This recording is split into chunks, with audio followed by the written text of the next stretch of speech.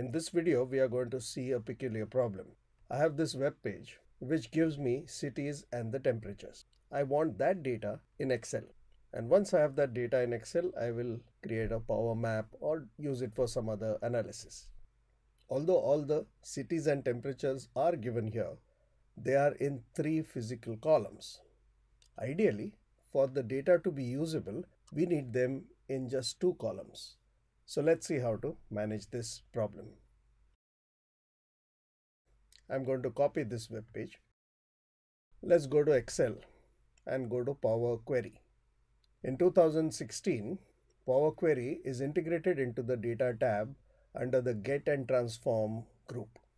If you are using Excel 2010 or 13, you will have to download and install Power Query. Once you do that, you will get a separate tab called Power Query. In either case, the menus are same.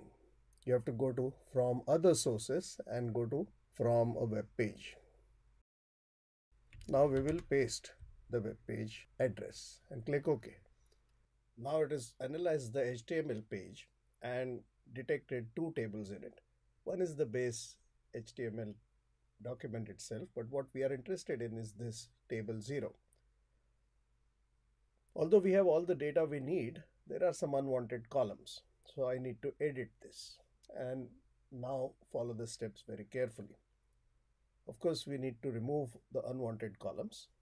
We need only 6 columns because there are 3 groups of 2 columns each. First column being city, second being the temperature. And I'll repeat that. Just use Control click to select the desired columns. Now right click in any of the selected column header and say remove other columns. So we got what we wanted, but not exactly in the format we wanted. Now we have to do some tricky stuff. I'm going to duplicate this query. Again, click on table 0 and say duplicate. So I have 3 copies now, same query. Before we do anything else, I'm going to decide what to do with those queries eventually. So you have to go to this close and load to and say I'm just going to create a connection and then click load. So what happens? Just the base definition of what we did so far is saved as 3 queries. Of course, we have not finished our work, so I'm going to right click on the first query and say edit. Now we are back in the editor and our 3 queries are still here.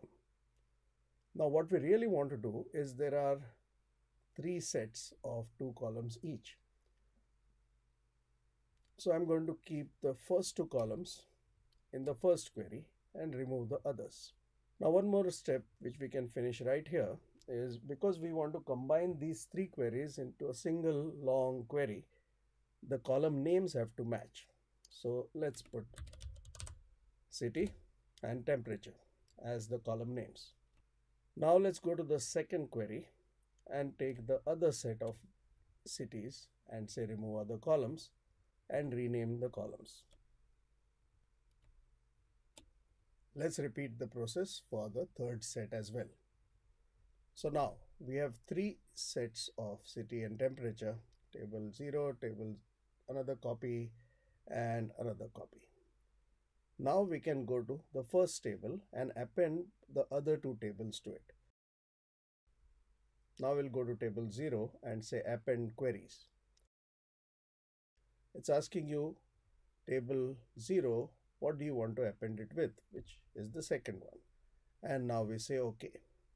And notice what happens now. Once the append operation is done, it is actually going all the way up to the last row in the second table, which is Mumbai.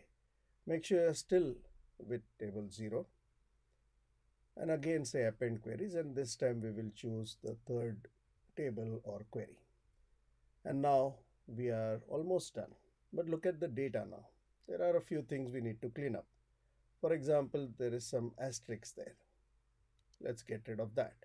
So right click on the city column and say replace values. Wherever you find an asterisk or a star, we want to replace with nothing and click OK.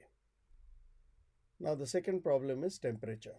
The temperature column is supposed to be a number, but it is left aligned, which means it is actually being considered as text because of the degrees centigrade characters there.